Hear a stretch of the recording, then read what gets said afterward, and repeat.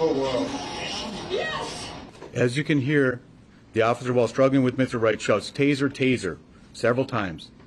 That is part of the officer's training prior to deploying a taser, which is a less lethal device. That is done to make her partners aware, as well as the subject, that a taser deployment will be imminent. During this encounter, however, the officer drew their handgun instead of their taser.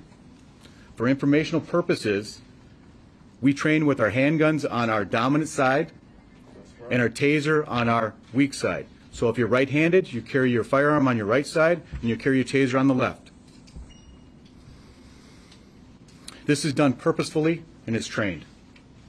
As I watch the video and listen to the officer's commands, it is my belief that the officer had the intention to deploy their taser, but instead shot Mr. Wright with a single bullet.